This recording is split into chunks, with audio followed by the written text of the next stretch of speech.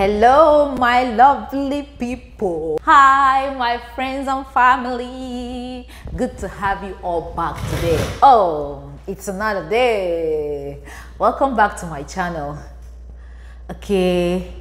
Oh, first of all, I am so grateful to all of you that participated on this my channel to be where we are today. I've got 12 subscribers and I got over 100 and something views. I'm so happy. Thank you, all of you. Thank you, thank you, thank you. I appreciate. And I pray we do more in this our little space till we get to a bigger space.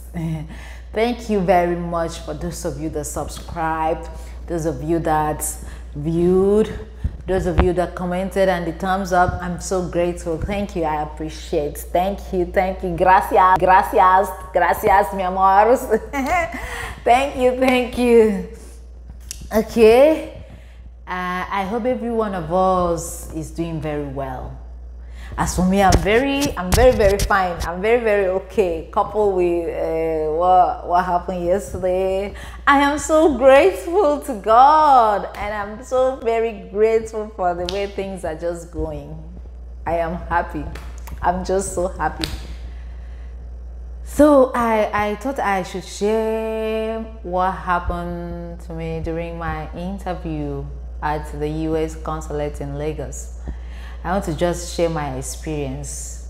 It can inspire someone, or it can also encourage someone. So let's get there. My interview, I got my interview letter April, exactly 24 months of waiting. I got my interview letter April 25th, yeah. And my interview was June. So when it was around that period, around June, okay, around ending May, I got to Lagos. And then on the 7th of June, I had to get close to the US consulate there on the island because I was staying on the mainland. And my interview time was 6:30 in the morning. God, I was like, what?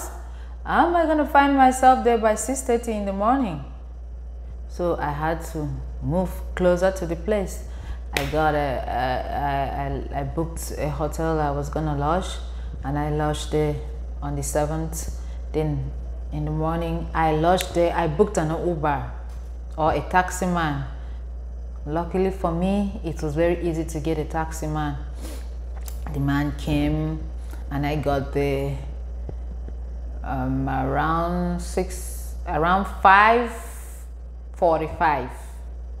Yeah, I got there 5:40. When I got there, the crowd I met there was like, I was like, God, these people, did they sleep here? How did they find themselves here so early? Before I was even shouting. I was saying to myself, I'm so early, I'm so early. Why can't I just... I met a whole lot of people there. And my brothers and sisters planning to go to US consulate for interview, please avoid this set of people I'm about to tell you. You see, once you just enter the route that leads to the US consulate, people will be coming and be telling you all manner of things you've not done, or the things you have to do, what to do and what not to. Please avoid them, otherwise they will end up confusing you. That was how I fell victim. They confused me and then ended up photocopying, printing what I was not supposed to. I didn't need those documents at all, but I printed them.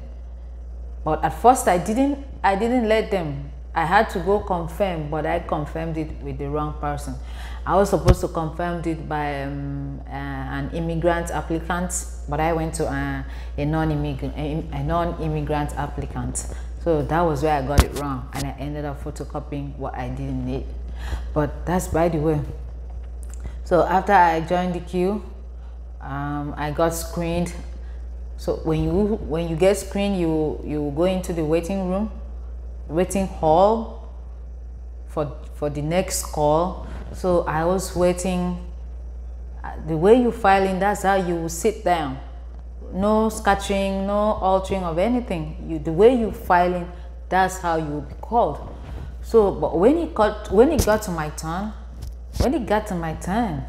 the guy skipped me. He didn't call me. Rather, he called the next person and the rest of the people on the row, because I was the first on the row. But he left me and called the next person and the rest of them on the row. I called his attention. Man, why haven't you called me? What's happening? You've been calling one after the other, but why skip me? He said, ma'am, wait, you'll be called. I said, okay. I didn't know it was God that was just working for my favor, paving ways for me to get my desired interviewer. Let's keep going. So I was finally called and I went to the next point of screening, and then I finally got to the interview hall. The hall is just an open space. It's not something you have a one-on-one with your interviewer. No, you will be standing right there. So many people will be standing windows by windows, and whatever the man is asking you or whatever your responses will be, everybody will hear. If you are granted the visa, everybody will know. If you're not granted, we will still know. So when I got there, unluckily for us, there was not enough seats. So I had to stand. I stood there for over 30 minutes. Then finally I was called by the person that will screen my documents.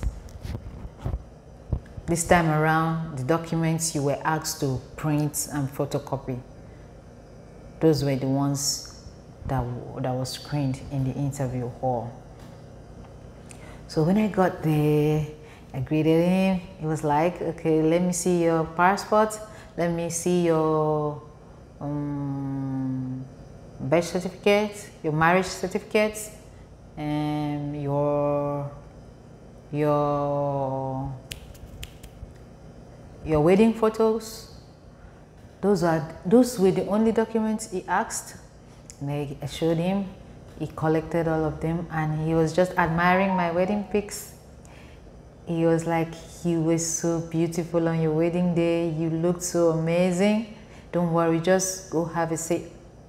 Your visa will be approved. I was like, okay, thank you very much. Thank you for the encouragement. Thank you. Luckily for me, I got a seat. I sat.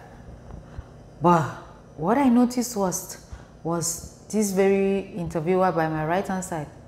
She didn't approve anybody. Is that she will tell you, I'm sorry, cannot give you this visa, or she will tell you the documents are not complete. Who? And there was another one right in front of me. If you're lucky to be interviewed by him, then you're good to go. He won't ask you unnecessary questions compared to this other interviewer that will hammer you with questions. The questions this woman was just asking people, it was out of this world. She will ask, what kind of car, what kind of vehicle is your fiancé or husband driving? What kind of apartment is he staying? Is it a single room? Is it a single family house or a rented apartment? She was just asking questions upon questions. Even before I was called, there's this particular lady she called before I was even called by my interviewer. And I finished everything and left. But she was still interviewing the woman. When I finished my own interview, I was like, what? What is this woman asking this lady? Why can't she just release her? On my mind, I didn't say it out. So I got scared. I was like, God, please, let this woman not call me. Let my documents not get to our window. Please, please just help me. Just help me. And as for this one opposite me, right in front of me, I want to be interviewed by him. Please, just do this for me. I was just praying that on my mind. I don't know what prompted me to look his direction. Immediately I looked his direction, I saw that he was with my documents. I was not really sure, but I had to look very well. I wore my glasses very well, and I looked very, very well. Yes, it was my documents. Lo and behold, they were my documents. And that was it. Before I even finished thanking God in my mind, I had applicant number 42 to window 8. I said, I started singing on my mind. Finally, the Lord has done it. On my mind, no, I didn't sing out though. Before they would chase me out of the interview. I got there, the man asked me. The man didn't ask me up to 10 questions. It wasn't even up to 8 questions. He asked me, what questions did he ask me? Who applied for you? Where does he stay? Where does he work? Does he send you money? Have you guys been communicating since? Can I see your chat log? What else did the man ask me? He asked me just 6 questions. Just 6 questions.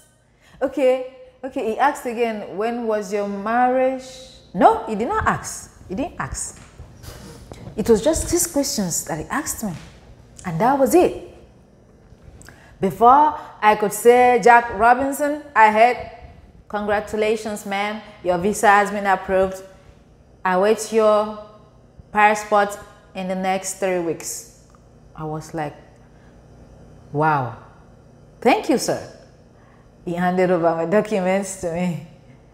I had to sit down and calm down. I went back, sat down, and calmed down, and arranged my documents and took my leave.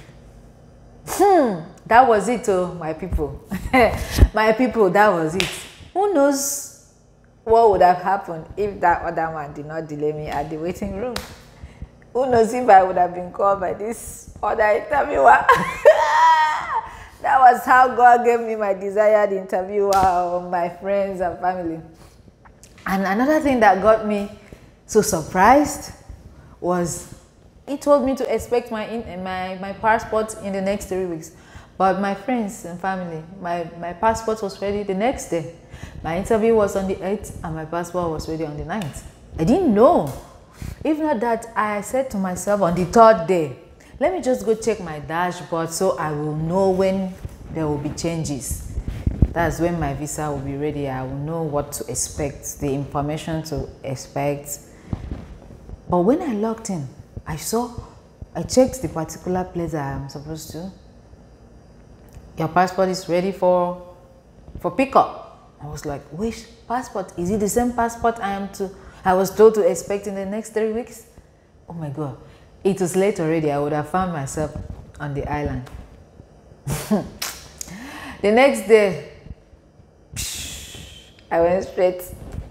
I picked up my documents, my passport. I opened and saw my visa stamped in the middle. My brothers, my sisters, oh my friends. I was the most happiest person on earth that day. At last, the long awaited day was on the 9th of June. I got my visa. I looked it, and it was real. It wasn't a dream. Something I was waiting for over 26 months. Over 26 months. It was a very long wait. It was a very long wait. During the wait period, it was not all fun. It wasn't all fun at all.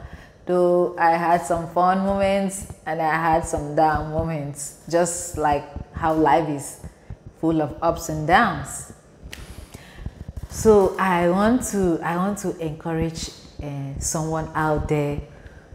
Maybe you have been waiting on God for something and it seems it's taking a very long time, or it seems God is not gonna grant it. No, He will at His own appointed time. I want to just tell you to just wait for His own appointed time. And that's the best time. Just keep holding on, keep hanging on. He hasn't forgotten you. He has not. He will grant those desires of yours. But while waiting, try and make your waiting period memorable. Okay? Just try. I know it's not easy. It's not easy at all. but try and make it a memorable one. Thank you very much, all of you. Thank you. I am so grateful.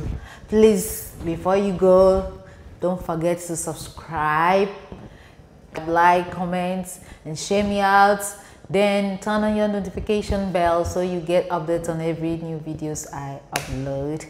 Thank you very much, my friends and my family. Thank you very much. Till we meet again. Bye for now.